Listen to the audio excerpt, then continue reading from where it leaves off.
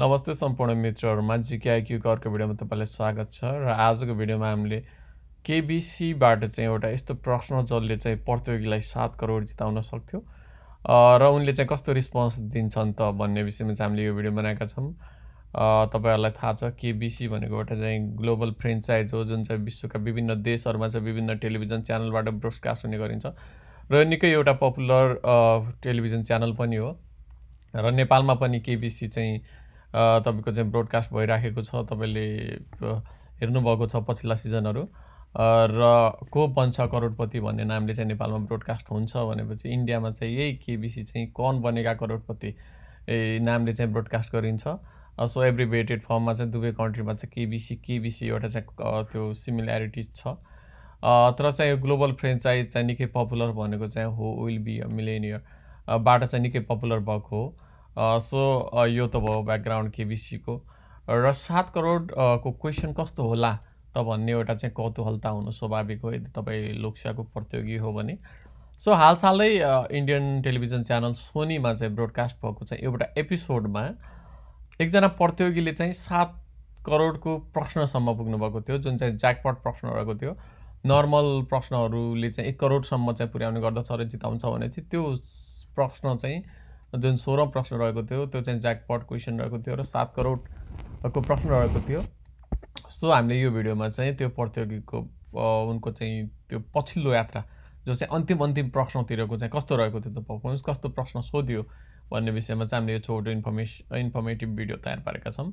र हाम्रो channel subscribe गर्नुभएको छैन भने please subscribe our channel GK IQ यस्तै लोकसेवा रिलेटेड सामग्रीहरु पस्कने गर्दछौं।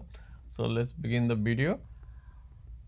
र उहाँ प्रतियोगी हुनुहुन्थ्यो नाजिया नसिम। यसमा चाहिँ यहाँनेर चाहिँ यो एम मिस्टेक भएको छ, इट्स नट एम, यो पछाडीको एम चाहिँ हैन। नाजिया नसिम हुनुहुन्थ्यो दिल्ली बेस्ड एउटा चाहिँ कम्युनिकेसन म्यानेजर वा चाहिँ रोयल इनफिल्ड कम्पनीमा चाहिँ कम्युनिकेसन म्यानेजरको रूपमा हुनुहुन्छ र उहाँले चाहिँ यो एपिसोडको जुन हामीले यो चर्चा गर्दैछ भिडियोमा उहाँको बारेमा छ र 7 करोडको प्रश्नमा कस्तो रिस्पोन्स भयो त्यो कुराहरु हामी शेयर गर्दै छौं। सो 1 करोडको लागि प्रश्नबाट जाम। अब सुरुवाती प्रश्नहरुबाट हामी राख्दाखेरि भिडियो धेरै लेन्दी हुन्छ सो हामी त्यतातर्फ जान चाहन्नौं। र 1 करोडको प्रश्न थियो, निकै ठूलो अमाउन्ट हो 1 करोड भनेको, भेरी बिग अमाउन्ट। त्यसको लागि उनलाई प्रश्न सोधिएको थियो हु is the first woman and also former astronaut to reach the deepest point of the ocean, Mariana Trench। जुन चाहिँ वर्ल्डकै सबभन्दा डिपेस्ट पोइन्ट हो मेरियाना ट्रेन्च, त्यसमा पुग्ने चाहिँ पहिलो महिला र पूर्व के त अन्तरिक्ष यात्री पनि। त्यस्तो अन्तरिक्ष यात्री र पहिलो महिला पनि जो चाहिँ डिपेस्ट पोइन्ट अफ ओसन अथवा मेरियाना ट्रेन्चमा पुग्नु भयो भन्ने प्रश्न सोधिएको थियो। अब यो चारैमा चाहिँ अप्सनमा चाहिँ एकजना चाहिँ हुनुहुन्छ।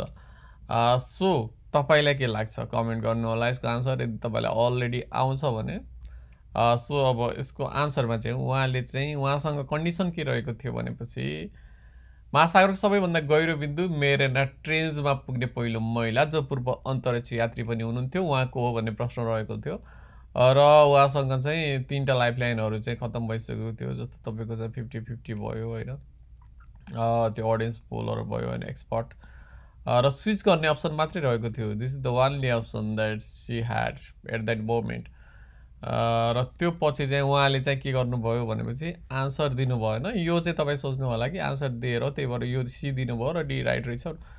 तपाईले देख्न सक्नुहुन्छ बिग बी हाँस्दै हुनुहुन्छ, यसको मतलब रोङ भएको कन्डिसनमा त हाँस्नु हुन्न थियो होला भनेपछि उहाँले चाहिँ यो क्वेशन चाहिँ स्विच गर्नुभएको थियो।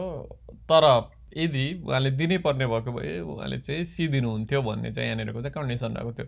स्विटलाना सर्भिस काया चाहिँ उहाँको चाहिँ गेस्ट रहेको थियो तर आन्सर चाहिँ मिलिरहेको थिएन। यदि उहाँले दिनुभएको भए आन्सर चाहिँ केथरिन डी सुलिवन थियो।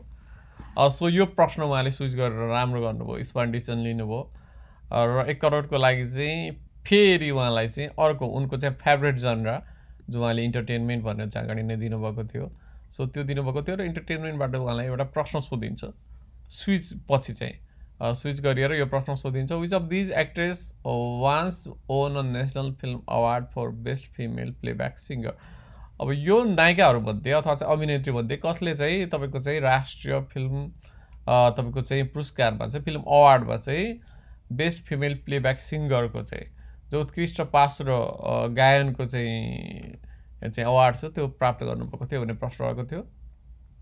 यसमा 4वटा प्रश्न अप्सन रहेका थिए दीपिका चिक्लिया, रूपा गाङ्गुली, निना गुप्ता र किरण खेर। यो प्रश्नमा चाहिँ उहाँले चाहिँ अब 1 करोडको प्रश्न होइन फेरि युज एमाउन्ट मैले भनिसकेँ र यो प्रश्नमा चाहिँ उहाँले चाहिँ स्मार्टली आन्सर दिनुभयो र रूपा गाङ्गुली दिनुभएको थियो। तपाईलाई थाहा होला रूपा गाङ्गुली भनेको चाहिँ महाभारत जो एउटा बीआर चोपडाको निकै लेजेन्डरी सो रहेको छ बीआर चोपडाको महाभारतको चाहिँ द्रौपदीको क्यारेक्टर रूपा गाङ्गुलीले गर्नुभएको थियो। जस्तो दीपिका चिक्लिया को हुन् भनेपछि जो चाहिँ रामानन्द सागरको रामायण रहेको थियो त्यसमा चाहिँ सीताको रोल प्ले गर्ने हाम्रो जो एक्ट्रेस हुनुहुन्थ्यो उहाँ चाहिँ दीपिका चिक्लिया हुनुहुन्थ्यो। सो किरण खेर र निना गुप्तालाई त हामी सबै चिन्छौँ नै, फिल्महरूमा पनि धेरै देखेका नै छौँ। सो रूपा गाङ्गुली यस्तो हुनुहुन्थ्यो जसले चाहिँ तपाईँको चाहिँ बेस्ट प्लेब्याक सिङ्गर फिमेलको अवार्ड पनि नेसनल अवार्ड पनि प्राप्त गर्नुभएको छ। उहाँ चाहिँ एक्ट्रेस पनि हो। सो यो प्रश्नले उहाँलाई चाहिँ 1 करोड जिताएको थियो र this is the 1 crore winning moment. हेर्नुहोस् निकै नै एउटा चाहिँ युफोरिक मोमेन्ट। त्यो पछि अब हेर्नुहोस् 7 करोडको मोमेन्ट आउँछ। 7 करोडको प्रश्न 7 करोडको प्रश्न यस्तो थियो, where in Singapore did Netaji Subhash Chandra Bose make the first प्रोक्लेमेसन of Azad Hind government. Subhash Chandra Bose जो हुनुहुन्छ जसलाई नेताजीको नामले पनि चिनिन्छ कुन ठाउँमा चाहिँ सिङ्गापुरको कुन ठाउँमा चाहिँ आजाद हिन्द गभर्मेन्टको चाहिँ उहाँले चाहिँ घोषणा गर्नुभयो भन्ने चाहिँ प्रश्न रहेको थियो। अप्सन थिए क्याथी cinema hall, fort क्यानिङ park, national university of Singapore, national gallery Singapore. यो प्रश्नमा चाहिँ उहाँ स्योर हुनुहुन्न थियो। सो यो प्रश्न चाहिँ उहाँले चाहिँ दिनु भएन, उहाँले क्विट गर्नुभयो 1 करोडमै।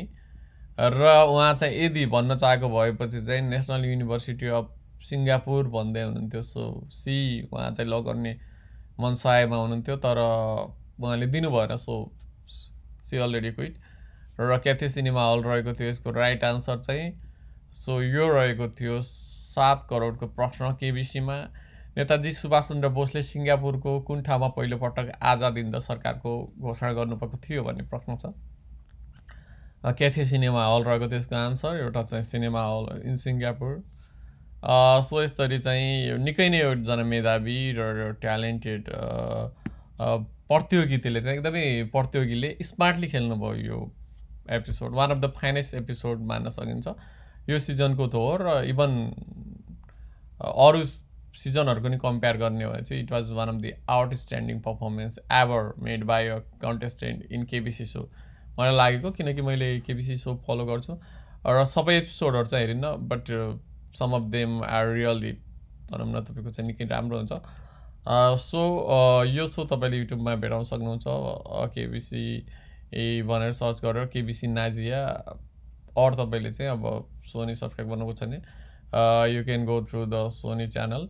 तपाईँको चाहिँ जुन रहेको थियो त्यहाँबाट चाहिँ यो भेटिन्छ, अपलोड गर्ने गर्छ। So I am not here to promote any channel or the भनौँ न तपाईँको चाहिँ यो चाहिँ मैले चाहिँ अलि एक्स्ट्रा अर्डिनरी चाहिँ एउटा कन्टेस्टेन्ट र निकै राम्रो खेल्नुभएको कारणले चाहिँ मैले यो अलि इन्सपायरिङ लागेर मात्रै मैले यो भिडियो बनाएको। बिसाइड्स द्याट भनौँ न सोनी अथवा चाहिँ केबिसीसँग चाहिँ मेरो कुनै प्रमोसनल त्यस्तो किसिमको कुनै मोटिभ रहेको छैन र यो भिडियोको मोटिभ पनि त्यो होइन। जसै लोकसेवाको च्यानल भएको कारणले चाहिँ भनौँ न कुन लेभलको प्रश्न आएको थियो त 7 करोडमा 1 करोडमा भन्ने एउटा जिज्ञासा हुनसक्छ, मलाई पनि थियो। So I made this video र अवश्य पनि भिडियो मन पराउनु भयो होला भन्ने अपेक्षा रहेको छ। र यस्तै लोकसेवा सामग्रीहरूको लागि प्लिज सब्सक्राइब च्यानल चाहिँ के आइक्यो। आजको भिडियोमा यति नै। हवस् त, नमस्ते।